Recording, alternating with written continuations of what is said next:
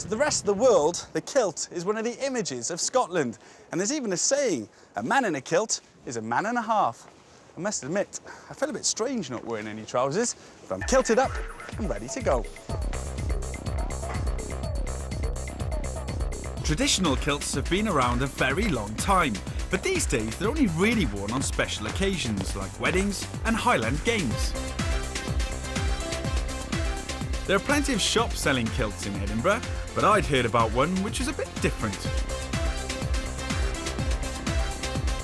I met Howie Nicholsby, who runs 21st Century Kilts.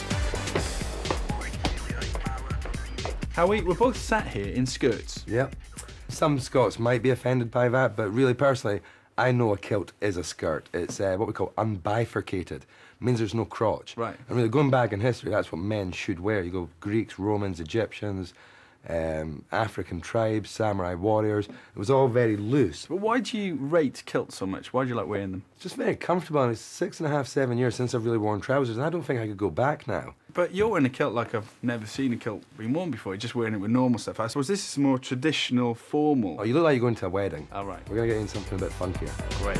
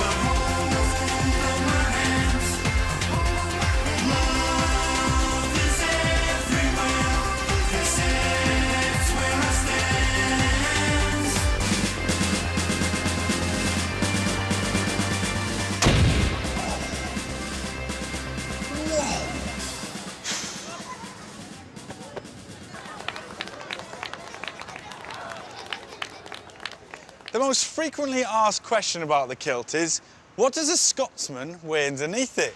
The answer, of course, is nothing. But I'm from Cardiff, so I'm wearing my rugby shorts. It was handy that I'd brought my rugby shorts, as Edinburgh